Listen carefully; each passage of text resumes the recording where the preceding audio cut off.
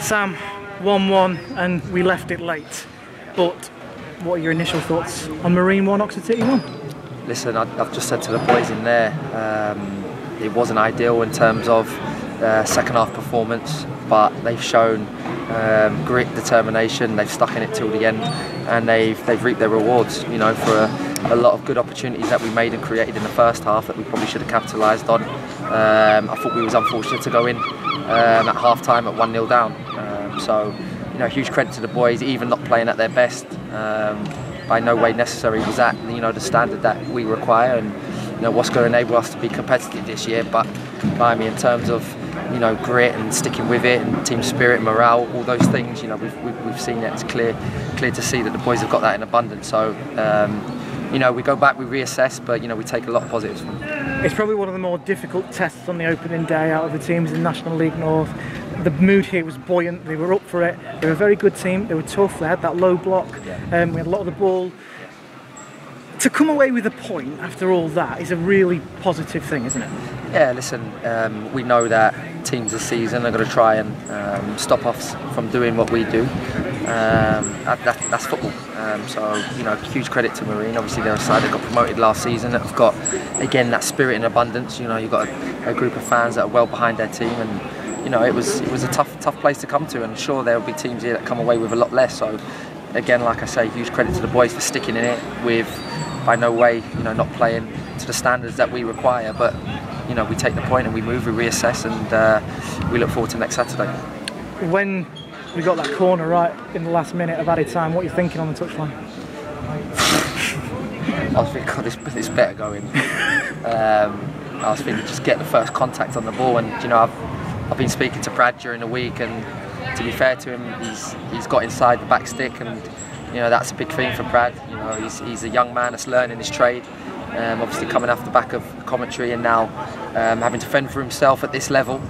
He knows he has to man up, and you know, some of the detail and stuff that we're asking him to do, he's got to take a lot of info on quite early, and you know, fantastic, really proud and pleased for him that he got the equaliser in at the back stick like we've been telling him. So, you know, a lot of learning to do in general as a collective, but I was just bloody grateful that it went in, to be honest. But also, that will get the headlines, if you like, but at the back, Kai Mackenzie-Lyles made an absolutely super stop to keep it at 1-0. Ultimately, when you look back, that's also probably got us a point. Yeah, you know, you probably don't think of those moments in the emotion of the game, and you think of the end of, but I mean, could have done more, but you know, they have had the opportunity to, you know, extend the lead, and you know, Kai's made a fantastic save, and that's what he's there to do.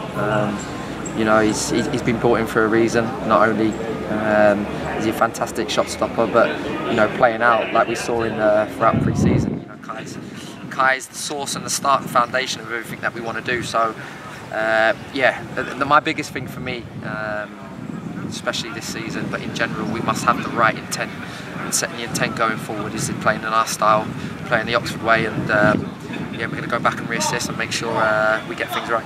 First game done. It's a work in progress, but it seems like you've got a lot of food for thought there. Yeah, of course. And like I've alluded to many a time, this is not going to be overnight. You know, me and you spoke, and you know, this is going to be a process. But the pleasing thing today, we've seen that the boys trying to do the right things, but you look at first balls, second balls, 50-50, sticking it until the end. Those are the ingredients of what any successful team need to have, especially when the chips are down and things aren't quite going the way that you want them to. So if we can keep improving, keep going the right direction, then I have no doubt that we'll get it right. Final word for me, or final question rather, the fans from Oxford City, about 30 or so, making a long journey up. We'll have plenty of them this season. They had something to go back with, to be happy about. They were going absolutely mental behind that goal as well. I'm so pleased, more than anything, that those 30, you know, whoever came down, come to support us. They had something to cheer about at the end. You know, everybody loves a last minute goal, equaliser or winner, and you know, it was right down that end as well. So we're very grateful for that, and very grateful for their support. You know, we need to repay them going forward, and continue trying to work and push in the right direction. So yeah, very pleased for the support, and yeah, we'll keep moving. Sam, thanks very much for your time. Cheers, Gary. Thank you.